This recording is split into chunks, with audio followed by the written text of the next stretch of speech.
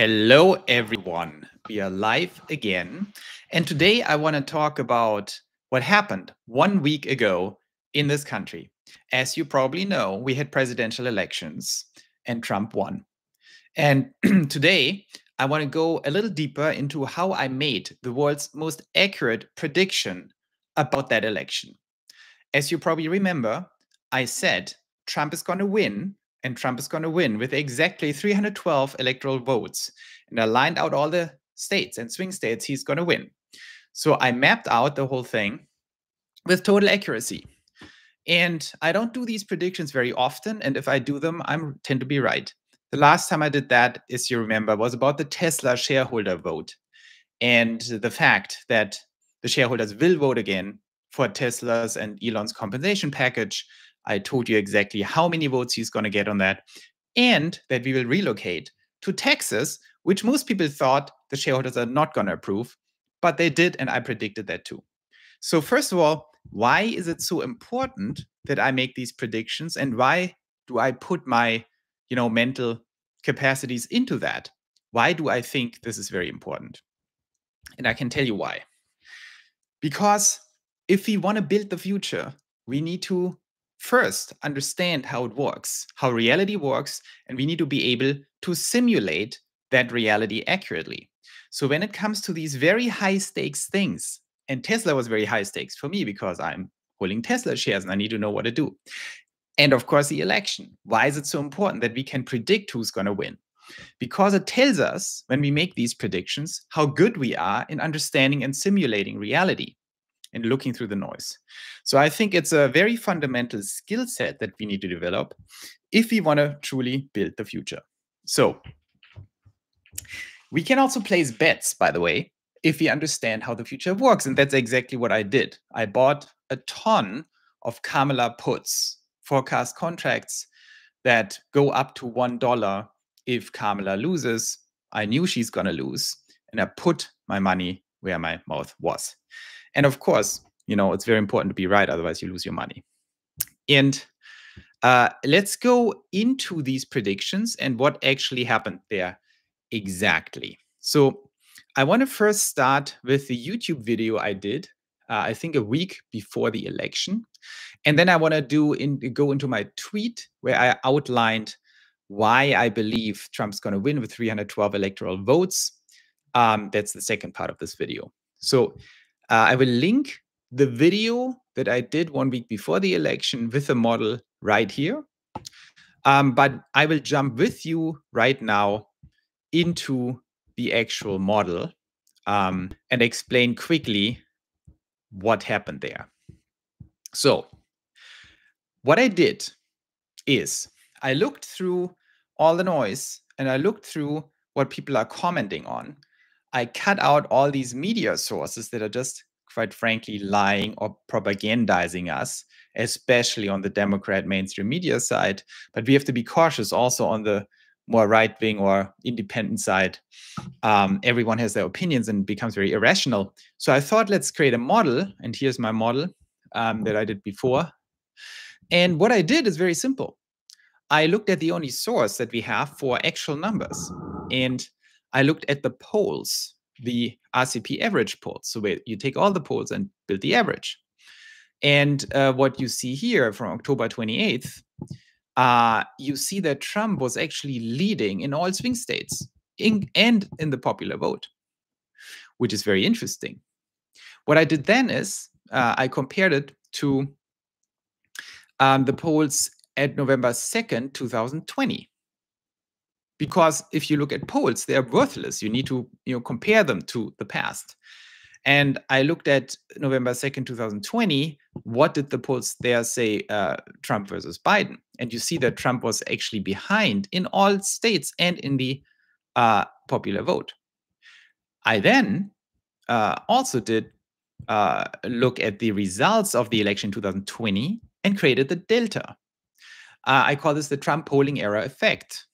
So here you see how much more Trump actually got than the polls in 2020. And you see Trump is ahead in all of these swing states, very significant percentages in terms of the actual results over his polling results. And except for Georgia, where Georgia was more or less accurate in 2020. So what I did then is I took these quantified biases and first of all did a qualitative assessment. Did the media improve? And this analysis is not in this table, but I thought about it like, okay, did they improve 2020 over 2016? Short answer is no. They remain as terrible as they were before. And if you know anything about polling, it's actually a propaganda tool, right? So polls are not objective, but the pollsters are often connected to mainstream media outlets. So they don't want to tell you the truth. They want to tell you what they want to tell you in order for you to make the wrong decision. So that's why pollsters tend to not learn, right? They're not interested in learning. They're interested in creating bias. And that means for me, quantitatively, well, very likely if 2020 over 2016, there is no big improvement over the error effect, there also won't be a big improvement to now. So now we have these quantitative biases. We have the actual polling results where Trump leads in every single swing state that compares to him being behind in every single swing state. And then what I did is a quantitative model here where I said, okay, what would that mean for the actual election this year? If 100% of the polling error stays in effect, how much does he win or what are the results in each swing state? If the polling error is reduced by 50%, what is the result? If the polling error is reduced to 0% and all the polls are actually accurate and non-biased in this way, what is the result? And by the way, one bias is, kind of against Trump. So I did that, and then I calculated the resulting electoral votes. And you know what you see here? At 100% error, he gets 312 votes. At 50% error, he gets 312 votes. And at 0% error, he also gets 312 votes. Right? The only difference was at 0% error that his win is very tight in Michigan, for example, so only 0.2%. It turns out it was actually bigger, so the biases stayed intact. And he even wins the popular vote. So when I saw that, it's very simple. Forget all your biases and say, well, the model tells us, the smart model here, tells us 312 is the best bet. I also elaborated then a little bit it's very unlikely that he gets much more than 312. It's more likely that he gets less, but it's most likely that he gets 312. And that's what I used. So, of course, some additional consideration that I want to go into. So let's go quickly through my tweet. What I tweeted there and why that also helped making that decision. So here is my tweet. First of all, I posted this beautiful picture. That is my predicted result. And guess what? That's exactly what happened. I said that, I think, 48 hours before the election. This is my final verdict. This is the result, 312, and then all these little swing states. And that's exactly what happened. So why? Let's go through this. First of all, my point number one was the average RCP poll shows Trump in the lead. Bias, that's what I just explained. Number two, I saw the betting markets. So I try to have additional angles on this. So we are not just looking at one source of reasoning, but here's another source of reasoning, the betting markets.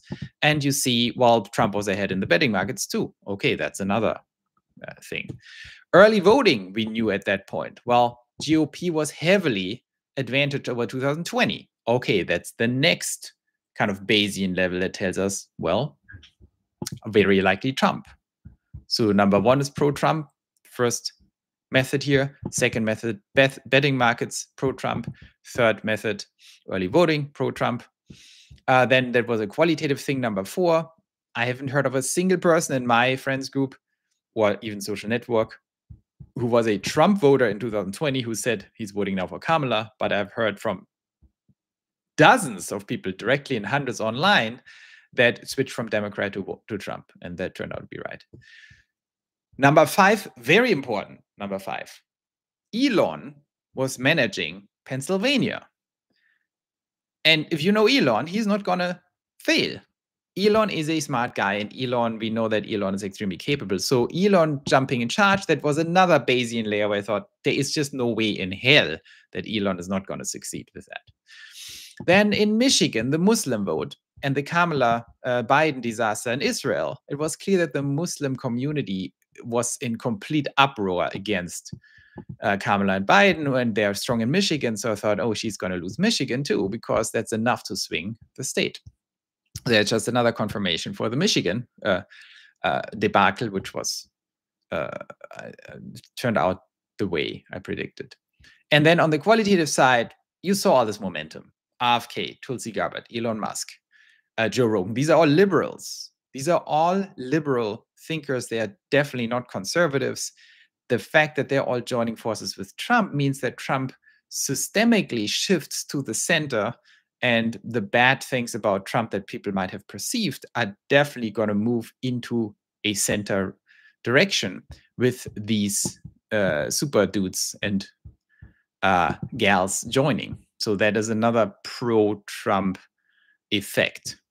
Then Democrat vote fortification, whatever you think about cheating in 2020. Whatever happened in 2020, I think everyone with a reasonable mind knows there was some shenanigans going on in 2020. I don't judge that. I mean, I do, but I'm not commenting on that. But we knew that the probability that whatever happened there, the so-called fortification, like a little shenanigans, 2020 would be, whatever they are, would be less in 2024, because the attention of Republicans and everyone and citizen journalists was so intense that whatever was pulled off in 2020 couldn't have been pulled off to the same extent in 2024. So that effect would be also diminished, and we saw that's true. Then 9, the macro trends look horrible for Democrats. Over 70% believe the country's on the wrong track. We have inflation, we have Israel-Palestine, 80% plus of Democrats are against open borders. So all the conventional political things point against Democrats. At the same time, the GOP is more united and its tent more expanded. That's to Tulsi Gabbard and RFK and so on. So Republicans kind of move to the center. Democrats are in trouble. Then number 11, we have the Trump wonder weapons, right? We have Elon Musk, Joe Rogan, we have Peanut and Fred, if you follow that.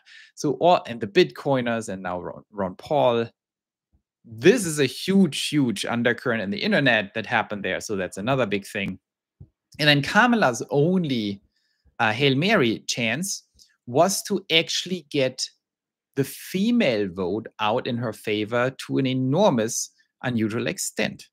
And you can read my tweet here. But I basically said, I know a lot of women voters, and I don't have the feeling that any of the independent women is moving towards Kamala. I think the theory that Democrats have that there's suddenly this ghost vote, meaning all these female voters who suddenly decide they totally want to support this, I never saw this coming. So that is a Hail Mary hope that despite these 11 factors before, there is a random ghost vote of enormous proportions where women come out and vote for Kamala, assuming they believe her.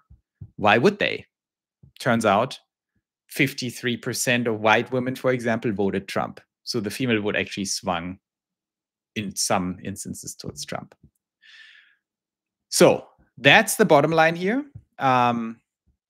That is a quick summary why I came to this prediction. I just wanted to share this. I just want to share more about how I think about things, especially when I'm right, so we can learn from that. And what does it all mean? I think I like these things because they put me on the spot. In case you didn't notice, it's a huge risk for me to put a prediction, especially a 312 electoral vote prediction out there, because if I'm wrong, I look stupid. If Trump would have lost, I would look very stupid. And most people, nearly everyone I knew who's a predictor, hedged their bet. They said, oh, Trump's going to win or Kamala's going to win. They never say the number. I wanted to get out and say, we are in the business of predicting and engineering the future. We need to understand how the future works. And a very important part of this understanding is quantification of risk, quantification of votes, quantification of share price, of cash flows. We need to be very good at that. We should use these opportunities to put ourselves out, make our predictions, and then get measured against it so we can calibrate our models. So I'm glad I was right about that. And, you know, we will have more here on this channel talking about the future. I will have a better setup very soon. I'm on the move right now. And we will think more about what this all means, that what just happened, that Elon is taking over the government, that we have Optimus, we have FSD coming, now Tesla in a tremendously advantageous position, what this all will turn out to mean for us as shareholders, investors, and how this whole future is going to unfold, where we have Optimus taking over Earth, Elon taking over Earth, whether you like it or not, and what we can do as people to participate and be on the right side of history to make sure we're actually making money with this, to make sure this age of abundance of unlimited stuff and intelligence benefits us and doesn't crush us, because we will all lose our jobs with a few exceptions. And we all need to become capital owners. And a very important piece of being a capital owner is you need to own the capital assets that actually generate this abundance, like Tesla. It's very important. And to time this right, to quantify it right, how many Tesla shares do you need to own, especially in this new golden age that's coming now in the next 4 years? Very important. So please stay tuned. I hope you subscribe. And there will be much more coming where we discuss how we exactly can execute a strategy that capitalizes and puts us on the right side of things.